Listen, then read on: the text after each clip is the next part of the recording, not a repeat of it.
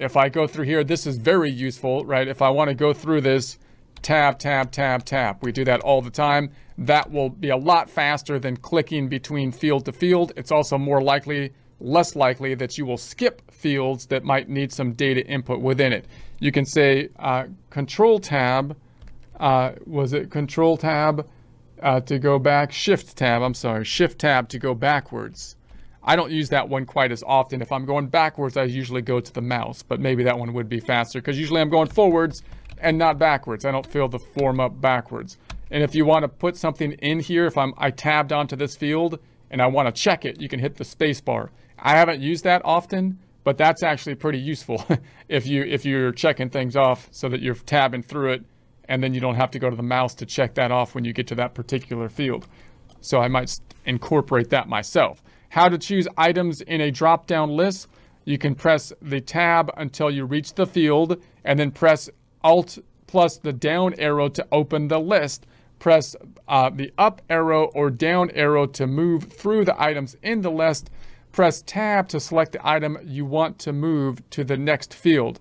So if you don't want to open the whole list, but you want to scroll through the items in the text box, press Control plus the down arrow. So in other words, if I tab to a field, here, tab, tab, tab, I'm in the category. Instead of selecting the drop down here, I could select, I can select Alt down arrow, and then it gives me my items. And then I can scroll down this way. I'm just using my arrows. And once I find what I want, I can select tab, which will select the item. So you can see we can do basically everything there with just the keyboard without the mouse, without having to do this and scroll down. Most people use the mouse for that still. I think mouse is pretty efficient because the scroll bar makes it pretty efficient. But if you do it, if you're tabbing through it and you do everything with just the keyboard, that might be a little faster and it's possibly more impressive. So if you're doing data input in front of people, it might be a way to do.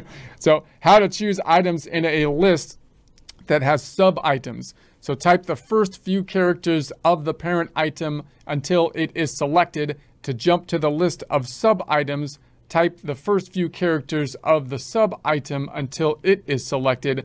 Press the Alt plus the down arrow to open the list of sub-items, and then press the down arrow or up arrow to scroll through. Press tab to select. So if we're scrolling down, how to choose the items, if we're in an item here, we can select Alt and down again. Hold on, let me tab into that item. We're tabbing here and then Alt and down. And then some of these might have sub items. There's not too many sub accounts. And then we might go Alt down again to go into the sub accounts. And then when we select something, we can select tab. So I believe that's similar to what we saw before. How to save forms. So from any form, press Alt S instead of clicking save. So if you just want to save the form, that's these keys down here. So instead of saying save and close, save and new, and then we have the save button. If we just want to save it, Alt S. So we can hit the Alt S to save it. So how to select a transaction type in an account register. So in a new yellow transaction row, press Shift plus Tab to select the transaction type field. Press Alt plus down arrow to open the list.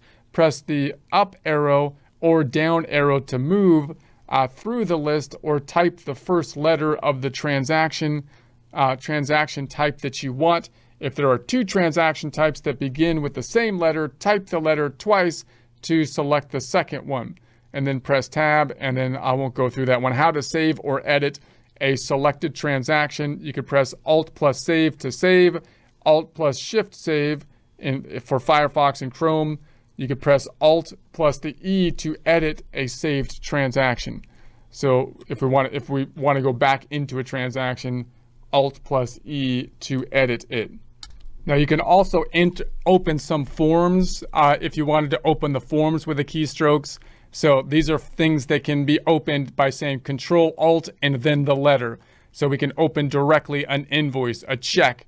So an invoice, Control Alt I, a check, Control Alt W, estimate, Control Alt E, an expense, Control Alt X, A receive payment, Control Alt R, customers, Control Alt C, Control Alt V for vendors, chart of accounts, list, help, search, and then this exit transaction.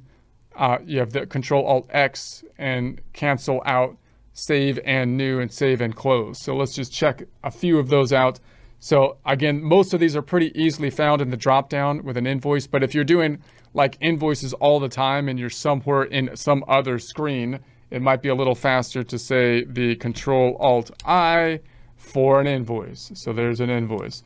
We can say Control Alt W, and that's going to give us then the check form, not the expense, but check form. Control Alt X is the expense form. So if I say Control Alt X, we've got the expense form, boom. And then the receive payment form, Control Alt R for the receive payment form. And then we've got the customers. If I go Control Alt C, that takes me into my customers. That might be a kind of a useful shortcut because that one's a little bit more buried. We go down here to the sales and then to the customers, right? So, and if you work in the vendors all the time, Control Alt V will take you to your vendors and your expenses, and then in your vendors. That might be a useful shortcut if you go in there a lot. Control Alt A takes you to your chart of accounts. That could be a useful shortcut because the chart of accounts is a little buried in there. You could find it in a couple different places, but that might be useful if you're going to the chart of accounts all the time. Control Alt I will take you to your lists. So I'm sorry, Control Alt L will take you to your lists.